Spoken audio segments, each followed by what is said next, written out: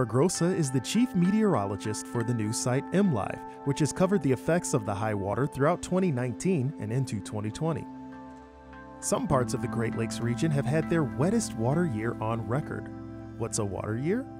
You know, we think of a calendar year, January 1st. Some accountants would do fiscal year. A water year starts November 1st and it ends the next year, October 31st, because a lot of the snow that we get November, December doesn't turn into water into the watershed until it melts sometime in March or April. So we use that late fall precipitation and the snow, November and December, to add on to the water the next year. In much of the Great Lakes Basin, the water year ending in 2019 has been among the wettest on record, and it all winds up in the lakes. This year, all of the Great Lakes except Lake Michigan and Huron set record high water levels, mostly in the summer. Some of the Great Lakes were at record high levels for several months. Many communities on Michigan's western shore have been hit with erosion and flooding. In Leland, on the Leelanau Peninsula, Fishtown is a collection of historic fishing shanties that's both a tourist destination and a working waterfront. Some of the shanties still house commercial fishing operations. The record high water posed an obvious threat to shanties built on pilings.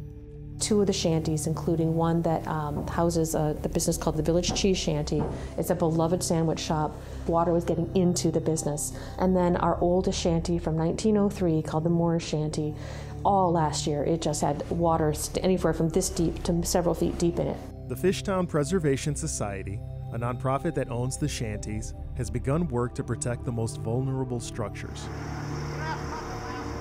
We are working in the wintertime to lift those buildings that we lift up out of Fishtown, set back on parking lots, and then the foundations will be fixed. The buildings will then be brought back to the exact locations, but they'll be anywhere from 12 to 16 inches higher than they were. In Fishtown and elsewhere, responding to the high water is proving to be expensive. The projects that we're working on, the estimates are at $2.5 million, so there's a lot of fundraising to be done. In Pentwater, persistent flooding caused by the high water forced the closure of Long Bridge Road on May 1st. Tourists and residents had to take a 9-mile detour. Lynn Moore is a reporter with MLive and the Muskegon Chronicle. The village actually implemented its own ferry service using an old naval boat, and that helped in the summer, but they knew that they needed a longer-term solution, and they got pretty creative with a structure they actually referred to as a burrito. On top of the existing road, workers added limestone wrapped in a heavy-duty plastic fabric and paved over that with asphalt. And they actually were able to raise that road several feet, and it was reopened this fall. But they had to get creative with both of their solutions, the taxi service as well as the burrito road.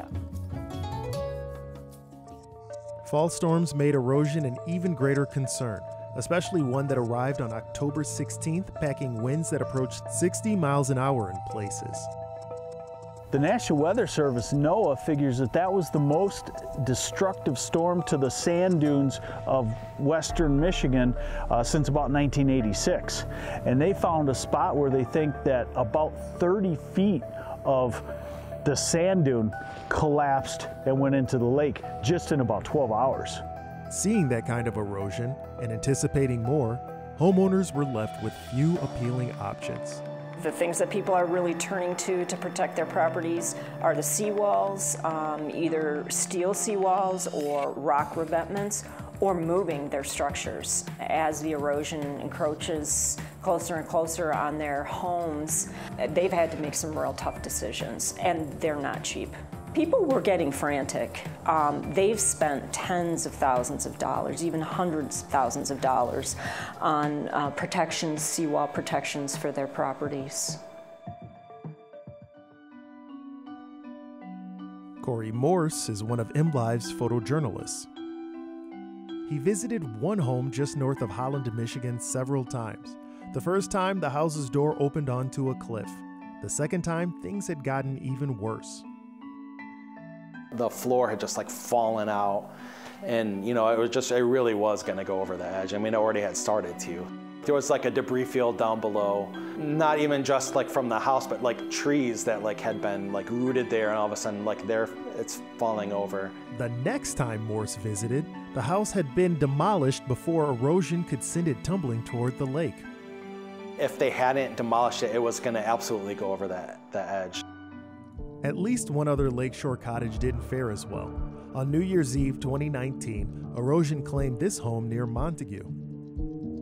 This was a cottage that's been in this family for generations. The woman who actually owns it now began efforts to save the structure several months ago.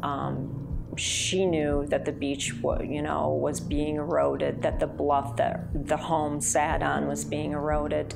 She lives on the other side of the state, so she worried about her home, but she couldn't, she didn't know how quickly that bluff was eroding until one evening her neighbor called and said, "I'm sorry to tell you, your home went off the edge."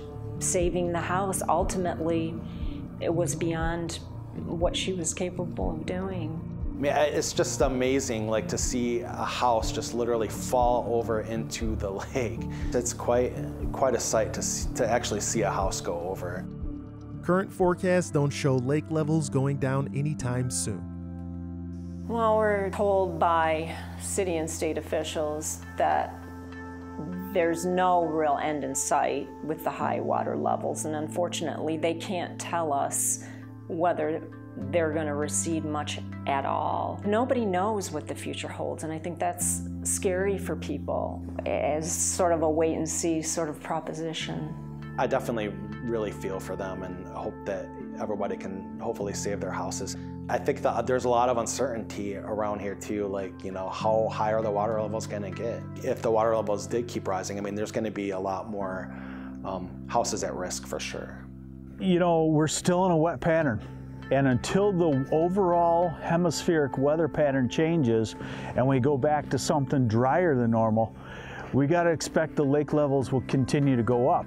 It just all depends on how much Mother Nature rains on us. If she continues to do excessive flooding rainfall, we'll see lake levels we haven't seen in modern history.